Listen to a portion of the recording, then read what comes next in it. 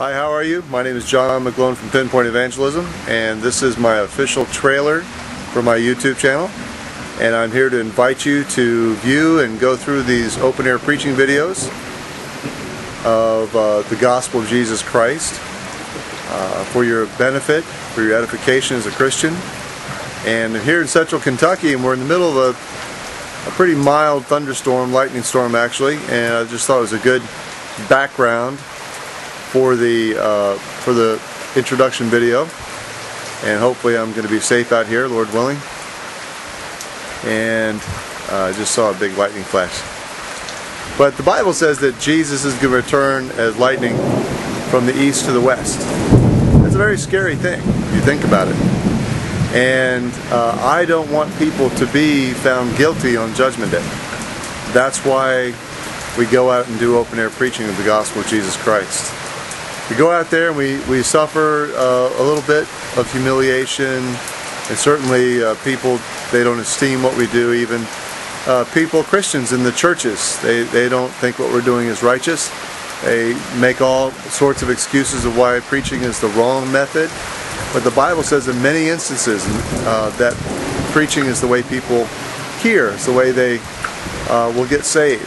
So what do we preach? We preach the Bible. We preach Bible verse, Bible verse, Bible verse. And that's the problem that sinners have with our preaching, is it's just biblical.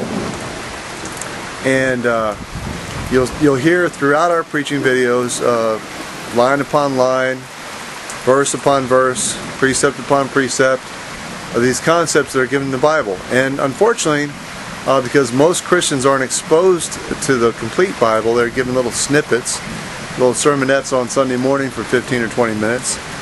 When they hear what we preach, it doesn't sound like the truth.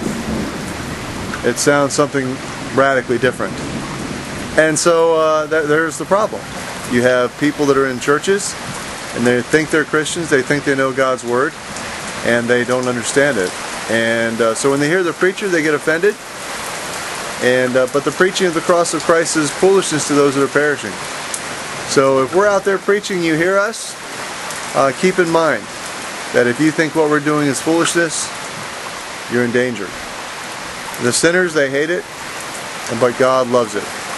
Like the Apostle Paul said, I'd rather be hated by men and esteemed by God. That's really what our attitude needs to be about the world. What friendship do we have with the world? And so that's my intro. That's my introduction to my YouTube channel. Please feel free to comment. Please keep your vulgarities to 0. No vulgarities allowed on my channel. I'll delete your comments, and then within a few comments you'll be blocked. You won't be able to comment or view the videos anymore.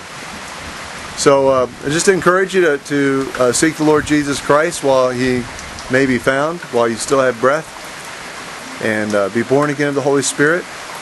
I often ask people, are you born again? Well, I think so. Well, isn't that something we should be absolutely sure of? Shouldn't we be sure that we're saved? And well, that's probably the wrong way to put it. Shouldn't we be sure that we're born again? And ultimately we'll be saved when the Lord Jesus Christ says, "Well done, thou good and faithful servant." And that's what I want to hear from my Master. That should be the heart for every Christian. It should be the heart for every believer out there. And so if you claim to be a Christian, the next time you hear a preacher on the streets, pray for him. Maybe go up and thank him. Maybe stay there and hand out some tracts with him, and hold a banner for him, or a video camera. Support him, because it's a difficult field to plow in. The field of America. It's so hard to the truth of Jesus Christ. Just encourage you, seek the Lord Jesus. We'll be pleased, obey Him, and love Him the rest of your life, because He's worthy. Jesus Christ is worthy of everything we are. Amen. Well, God bless you from Central Kentucky. That's John McGlone from Pinpoint Evangelism. I look forward to seeing you on the streets, or call me sometime, email me. I'd love to hear from you, your thoughts, about our ministry and about what we're doing out there. Thanks again. Praise be the Lord Jesus. Amen.